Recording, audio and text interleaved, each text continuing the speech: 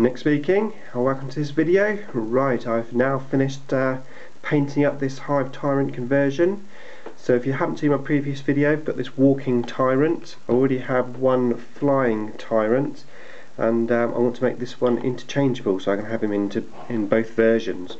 So he already has magnetised arms, the scything talons and the devourers, the same as this one.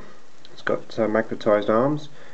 But now on the back I've done that, so I've got the extended carapace basically section with these little magnetised adrenal glands. I'm going to take these off. These are just basically caps to cover the magnets up, just to make it look a little bit more prettier. And I've now finished painting up the wings, which I've got here, so I'm just going to pop those on for you. So I've got one that side and one that side, there you go. And then these little glands will be, I can store them on the back like so. So basically, so I don't lose them. There you go. Just finishes them off quite nicely, I think, and that is how he looks. I'm very happy with him actually. He's come out really well, and I do eventually plan to make some bone sabers as well, so I can have them as the Swarm Lord. Is it Swarm Lord? Yeah, Swarm Lord.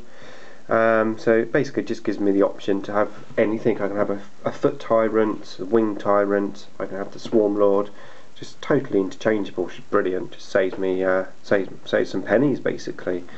So there you go, so that is both of them in their full glory. I think I am going to use this one as the Warlord because, well, mainly because it's a newer model, but I think it does look pretty mean.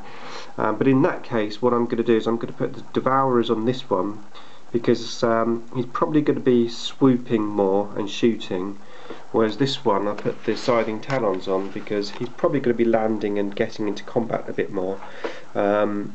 You know, I don't want to risk Slay the Warlord too much, so I probably won't be landing this one as much. So that's why I've gone for that scenario.